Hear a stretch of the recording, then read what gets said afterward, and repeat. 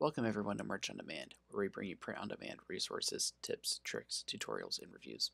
In this video, I'm going to show you the 5 hot niches that I came across this week. But before we jump into that, please make sure that you like and subscribe, but also hit that notification bell so you'll be notified when new content lands on the channel. Also, make sure you stick around to the end of the video to find out what we're going to do with one of the designs featured in this video. Okay, so now that that's out of the way, let's jump into the first niche. Niche number 1 is gender reveal. What I like about this niche, and this design in particular, is that it can be scaled with different names. This one says, pink or blue, daddy loves you, but the daddy can be swapped with mommy, or big brother, or auntie, etc. Also in this niche, you can do something with the tag, keeper of the gender, or I've seen ones that have bumblebees and say, he or she, which will it be, with B spelled B-E-E. As long as you're punny or rhyme and have colors that pop, your designs will be successful in this niche. Niche number 2 is Bible emergency numbers. What this is doing is listing emotions and feelings on the left and then referencing Bible passages related to these.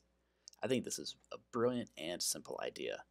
Do not copy these items, but research for other passages and emotions, doubts, feelings, and the passages that relate, and you could have yourself a bestseller in your portfolio.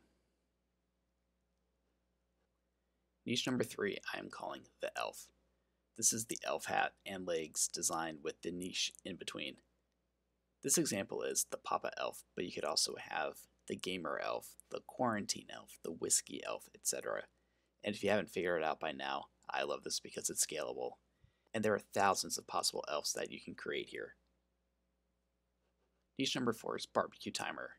Rare is 1 beer, medium is 2 beers, and well is 3 beers.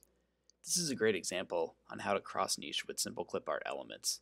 Change up the clip art elements and font and you can have your own barbecue timer design.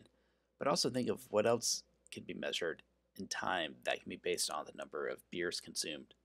What if you did something like a mechanic timer? An inspection is 1 beer, repair is 2 beers, and rebuild is 3 beers. I'm not sure if this is the best example, but I think you get the point. And finally, niche number 5, I am calling niche Christmas tree. In this example, we see a hockey Christmas tree, which consists of clip art hockey and clip art Christmas elements arranged to look like a Christmas tree.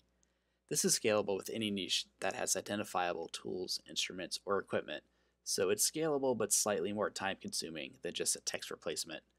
But if it's more difficult, then fewer people will do it, so less competition. Okay, that will do it for the hot niches this week. Later on this week, we're going to create one of the designs featured in today's video.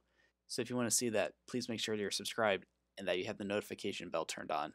Until then, thank you for watching and tuning in to Merch on Demand.